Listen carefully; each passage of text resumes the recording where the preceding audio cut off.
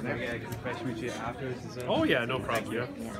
So my question was just, do you think there's enough being done to impose sanctions on Russia and Iran in terms of the impact they're having in Syria and kind of, as you said, they're kind of pooling all their forces to Assad's war? Do you think there's enough being done to kind of sanction? No, I don't. I think it's a reflection of the lack of seriousness. You know, we talk about we don't want military intervention, but are we using the other pressure tools we could use to effect some kind of peaceful transition? You know, because there has to be a change in the political structure in Syria, because it's difficult to expect a population to accept the continuation of a dictatorship that has led to, you know, more than 500,000 people being killed, where the regime is accepted by most as responsible for more than 90% of the casualties.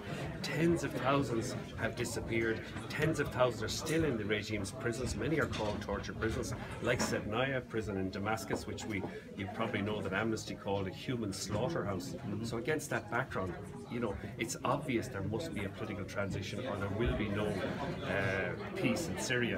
In fact, the next documentary we're working on as well in that regard really brings the story full circle for ourselves, because it's only the working title now. It's Syria, No Justice / Accountability, No Peace. You know, you can't expect people to create a new politics in Syria if the regime that's still running a reign of terror in Syria is still in power. Hi Ronan, my name's Kira, I'm a student in DCU. My question just is, like, even watching that presentation I was getting so emotional. Like, how do you, like, obviously there is a lot of emotion to it, but how do you not get so bogged down in it and kind of keep yourself going and looking at the subject? Well, to be honest with you, I find that very easy, because look, I mean, I'm not being tortured. My family hasn't been made to disappear. My father is still not in Sednaya prison being tortured, or was tortured to death. You know, tens of thousands have disappeared in these prisons. Tens of thousands are still missing.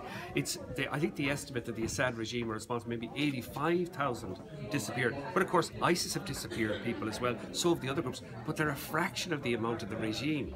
And the regime has a responsibility to its citizens as the state.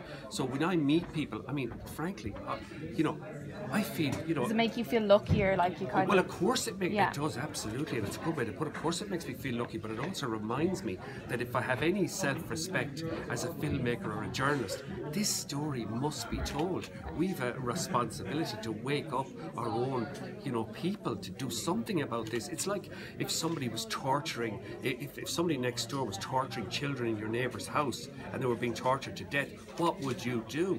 I mean, that was one of our challenges making that film. We were trying to give people a sense of context and maybe a sense of urgency about this. These are real people.